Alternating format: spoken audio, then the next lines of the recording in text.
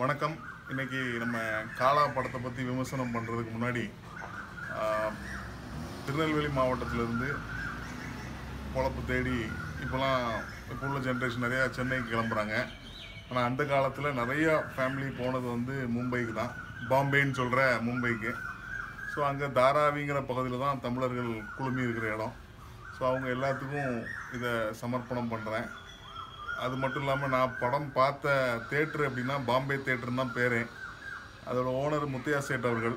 எப்படி காலா சேட்டுன்னு இப்போ எல்லாத்துக்கும் தெரியுதோ அதேமாதிரி முத்தையா சேட்டு, தொர சேட்டு அப்படின்னு நிறைய சேட்டுகள் நாங்கள் அன்றாடம் பார்த்த ஒரு ஆட்கள். ஸோ அவங்க எல்லாத்துக்கும் இந்த வீடியோ ஒரு சமர்ப்பணம். முதல்ல 2 பேருக்கு வந்து பாராட்டுகள். ஒன்று வந்து இயக்குனர் Pa.Ranjith. ஏன்னா வந்து இவ்வளோ பெரிய சூப்பர் ஸ்டார், 40 வருஷம் சினிமாவில் இருக்கிறவர், வேர்ல்டு லெவலில் ஒரு பெரிய ஹீரோவை வச்சு தாம் பாணியில் ஒரு படம் எடுத்ததுக்கு. ஏன்னா வந்து இந்த படம் வந்து ரஜினிகாந்த் நடித்த ரஞ்சித்தின் படம் அப்படின்னு தான் நான் சொல்லுவேன். ஏன்னா வந்து அந்தளவுக்கு நின்றுருக்காருன்னு சொல்லலாம். 2வது பாராட்டுன்னு பார்த்தீங்கன்னா நடிகர் ரஜினிகாந்த் அவர்கள். ஏன்னா வந்து இவ்வளோ எக்ஸ்பீரியன்ஸ் ஆகி இவ்வளோ வருஷத்துக்கு அப்புறமும் ரஞ்சித் மாரி ஒரு இளைஞரோட படத்தில், அதுவும் 2வது படமும் அவருக்கு நம்பி கொடுத்து அவர் என்ன சொல்கிறாரோ அதை அப்படி கேட்குற மாதிரி நடித்து கொடுத்துருக்காரு. ஸோ 2 பேருக்கும் ஒரு பாராட்டுகள். கதையை பற்றி மெயினாக என்ன பாசிட்டிவ் அப்படின்னு பார்த்தீங்கன்னா, கதாபாத்திரம், அதாவது பாத்திர படைப்பு மெயினாக. ஏன்னா வந்து படத்தில் இருக்கிற எல்லாருமே ஒவ்வொரு விதத்தில் ரொம்ப கரெக்டாக பொருந்திருக்காங்கன்னு சொல்லலாம். எப்படி சொல்கிறது, ஈஸ்வரி ராவாக இருக்கட்டும், ரொம்ப அருமையான ஒரு தேர்வு ரஜினிக்கு மனைவியாக. அந்த வயசுக்கு தக்கன ஒரு இது, ப்ளஸ் அவங்களோட காமெடி சென்ஸ், குறிப்பாக நெல்லை தமிழ் உச்சரிப்புகள். அப்புறம் வந்து பார்த்திங்கன்னா ஹீமா குரேஷியான்னு நம்ம ஒரு எக்ஸ் லவ்வராக வராங்க. அவங்களும் வந்து ரொம்ப மென்மையாக, எப்படி சொல்கிறது, வயசு ரொம்ப சின்னதாக தெரிஞ்சால் கூட அதுக்கும் ஒரு டைலாக் அந்த படத்தில், என்ன இவ்வளோ வயசு கம்மியாக இருக்க நீ அப்படின்னு சொல்கிற மாதிரி. ஸோ அதுவும் அருமையாக இருந்தது. குறிப்பாக Samuthirakani sir through out the movie மாப்பிள்ளைன்னு சொல்லிட்டு வர்ற மாதிரி வெயிலில் ஒரு நேமோட வராரு. ஸோ அந்த வகையில் அப்புறம் ரஜினியோட பையன் முருகதாஸோட தம்பி திலீப், அவரும் ஒரு கட்டுமஸ்தான ஒரு உடம்போட ஃபுல்லாக த்ரூ அவுட் த மூவி மூத்த பையனா. அப்புறம் அவர் 2வது பையனாக வர்ற ஒரு புரட்சிகரமான ஒரு பையன் லெனின்னு சொல்லி, அது ஒரு பெரிய நல்ல கேரக்டர். ஸோ இப்படி சுற்றி படம் ஃபுல்லாகவே நிறைய ஒரு கேரக்டரைசேஷன் சூப்பராக இருந்துச்சு. மெயினாக சொல்ல விட்டேன் Nana Patekar sir, hats off. பெரிய ஒரு அருமையான ஒரு இது. நான் ஒரு தேர்ந்த இந்திய லெவலில் ஒரு பெரிய நடிகர்னு நான் கேள்விப்பட்டிருக்கேன். பொம்மலாட்டம் பார்த்ததில்லை. பட் இதில் வந்து பார்த்தேன் அந்த மேனரிசம், அந்த அவரோட பாத்திர படைப்பு வந்து ஒரு தேர்ந்த, நமக்கு கண்ணுக்கு முன்னால் இருந்த ஒரு அரசியல்வாதியை நினைவுபடுத்துச்சு. பட் இருந்தாலும் சூப்பராக பண்ணியிருந்தார். ஸோ அருமையான ஒரு கேரக்டரைசேஷன் தான் அந்த படத்தோட கீன்னு நான் சொல்லுவேன். 2வது பெரிய ப்ளஸ் பாயிண்ட் அப்படின்னு பார்த்தீங்கன்னா படத்தோட பேக்ரவுண்ட் மியூசிக். ஸோ பாட்டு வந்து அந்தளவுக்கு சாங்ஸ் பெருசாக ஒர்க் அவுட் ஆகலை. பட் சாங்ஸ் வீடியோவோடு சேர்ந்து பார்க்கும்போது ரொம்ப நல்லா இருந்தது. பட் குறிப்பிட்டு சொல்கிற மாதிரி பெரிய பாட்டெலாம் கிடையாது. ஏன்னா அந்த காலத்தில் வந்து ரஜினியோட படம்னா இன்ட்ரொடக்ஷன் சாங் நல்லாயிருக்கும் நிறைய பாட்டு. பட் இது வந்து ரஞ்சித்தோட பாணியில் அப்படி கதையோட்டத்தோடு சேர்ந்து உள்ள பாடல்களாக இருந்துச்சு.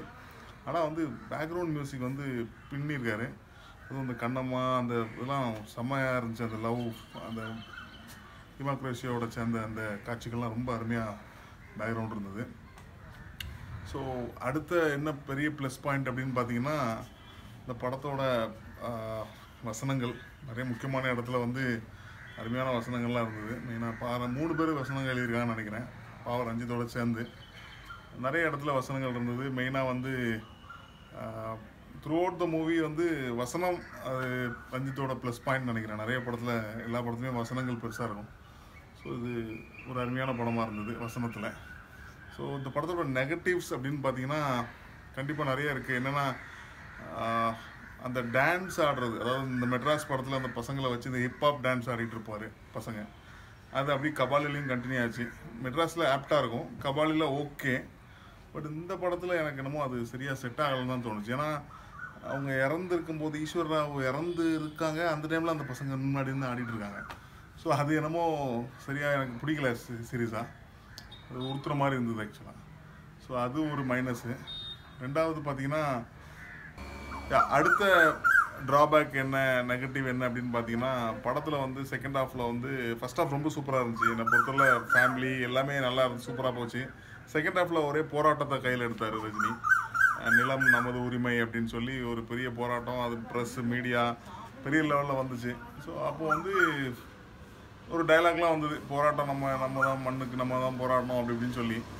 பட் அது எப்படின்னா, இப்போ இருக்க கரண்ட் சுச்சுவேஷனில் கரண்ட் சினாரியோவில் அது கொஞ்சம் மேட்ச் ஆகலை. என்னென்னு பார்த்தீங்கன்னா, ரஜினி இப்போ தான் வந்து ஒரு பெரிய ப்ரெஸ் மீட்டில் வந்து போராட்டம் தமிழ்நாட்டை ஓவராக போராட்டம் பண்ணால் சுடுகாடாயிரும் அப்படின்னு சொல்லிட்டு போனார்.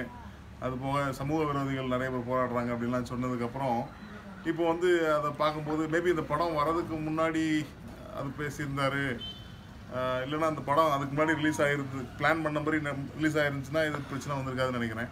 பட் இப்போ வந்து அது கொஞ்சம் உறுத்தலாகவே இருக்குது. ஸ்க்ரீனில் பார்க்கும்போது ரஜினி என்னடா இதுதான் வந்து நிழலுக்கும் நிஜத்துக்கும் உள்ள வித்தியாசமோ. ஸோ ரஜினி வந்து அப்போ நிழல் மனிதன் தானா, அப்போது நிஜத்தில் அவர் ஹீரோ கிடையாது, ஸ்க்ரீனில் மட்டும்தான் அவர் சூப்பர் ஸ்டாரு அப்படின்னு ஒரு தோணுச்சு.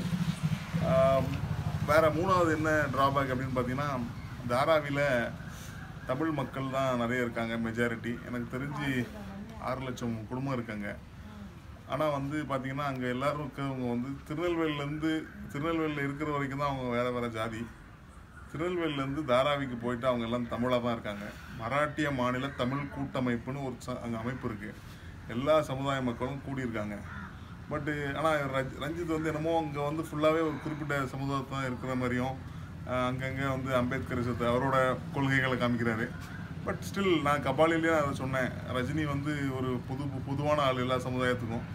அவரை கொண்டு போயிட்டு நீங்கள் வந்து ஒரு பர்டிகுலர் சமுதாயத்துக்கு திணிச்சு நீ அம்பேத்கரிசம் அது அவரோட கோட்பாடுகள் கொள்கைகளை வந்து அவர்கிட்ட பூத்தி பண்ணுறது கொஞ்சம் உறுத்தலாக இருந்துச்சு. மற்றபடி ரஞ்சித்தோட கொள்கைகள் ஹேட்ஸ் ஆஃப், அவர் சொல்கிறது எல்லாமே கரெக்டு தான். பட் இவ்வளோ பெரிய ஒரு நடிகருக்கு வந்து நீங்கள் பூத்த வேண்டாம். அது போக நீங்கள் வெளிப்படையாக தெரியுது தாராவியில் அந்த மக்கள் மட்டும் இருந்தாங்க அப்படின்னா ரியலிஸ்டிக்காக இருக்கும். எனக்கு தெரிஞ்ச எல்லா சமுதாய மக்களும் இருக்காங்க, நிறையா எனக்கு தெரிஞ்சவங்க சொந்தக்காரங்க நிறைய பேர் இருக்காங்க. ஸோ அந்த வகையில் பார்க்கும்போது அது கொஞ்சம் டிஃப்ரெண்ட்டாக இருந்தது. அது போக ரெண்டாவது அடுத்த என்னென்னு பார்த்தீங்கன்னா, நிறைய செட்டில் எடுத்ததுனால அது ஒரு நேட்டிவிட்டி அங்கே கொஞ்சம் மிஸ் ஆகிருந்துச்சின்னு சொல்லலாம். ஏன்னா இப்போ வந்து நிறைய படம் ஷூட்டிங் எடுக்கிறோம். இப்போ எக்ஸாம்பிள் சாமி திருநெல்வேலியில் எடுத்துருக்காங்கன்னா அந்தந்த இடத்துலலாம் காமிப்பாங்க. அப்போ வந்து அங்கே உள்ள மக்களுக்கு ஒரு ஒன்றிடுவாங்க, நம்ம ரெட்டப்பாலம் அப்படி இப்படின்னு சொல்லி. பட் அதேமாதிரி தாராவியில் மும்பையில் எடுத்துருக்காது, கொஞ்சம் முக்கியமான இடத்த நீ காமிச்சிருந்துருக்கலாம். இவங்க எல்லாமே செட்லேயே மேக்ஸிமம் எடுத்துட்டாங்க. அப்படி இல்லைன்னா லாங் ஷாட்டில் மும்பையோட பில்டிங்ஸை காமிச்சிடுறாங்க, அவ்வளோதான். கூட்டத்தோட எதுவும் இல்லை. ப்ளஸ் வந்து ரஞ்சித் வந்து இந்த ஹிந்துத்துவ இதை கொஞ்சம் சாடி இருக்காருன்னு சொல்லணும் நிறையா.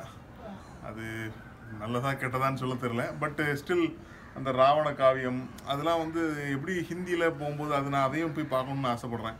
ஹிந்தி மூவியில் எப்படி பண்ணியிருக்காங்க, மகாராஷ்டிரியன்ஸ்க்கு அகெயின்ஸ்டாக இருக்கா, இல்லை வந்து ராவண சரித்திரம் மாரி சொல்கிறது, அந்த பேசுகிறது, அந்த வால்மீகியை இப்படி எழுதிட்டாரு அதனால் இப்படி தான் நடக்கணும் அப்படின்னு சொல்கிறது. ஸோ அதை பார்க்கணும்.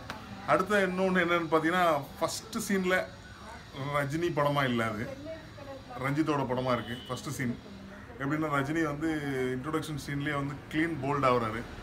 அதுலேயே தெரிஞ்சிச்சு இது ரஜினி படம் இல்லை அப்படின்னு சொல்லி ஒரு மொக்க வாங்குற மாதிரி ஒரு போல்ட் ஆகிருந்தாரு. ஸோ அப்போது சரி ரைட்டு ரஜினி படம் இல்லை ரஞ்சித் படம் முடிவாயிடுச்சு.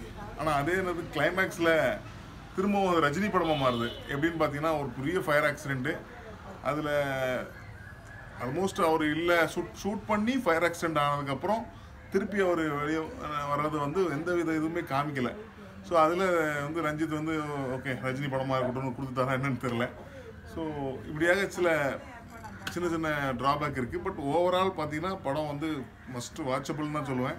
ஏன்னா ஒரு அருமையான ஒரு காஸ்ட் அண்ட் க்ரூ நல்லாயிருக்கு, பேக்ரவுண்ட் மியூசிக் நல்லாயிருக்கு. அஃப்கோர்ஸ் ரஜினிகாந்த் நல்லா நடிச்சிருக்காரு ஆக்சுவலாக.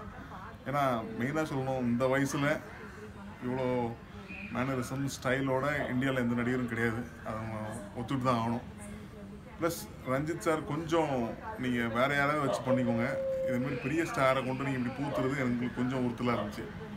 மற்றபடி இந்த படம் கண்டிப்பாக வாட்சபிள் தான். நிறைய பேர் ஆன்லைனில் பார்த்துருக்கீங்க, மொபைலில் பார்ப்பீங்கன்னு நினைக்கிறேன். தேட்டருக்கு போய் தரமாக பார்க்கலாம். மீண்டும் இன்னொரு விமர்சனத்தோடு சந்திக்கிறேன். நன்றி, வணக்கம்.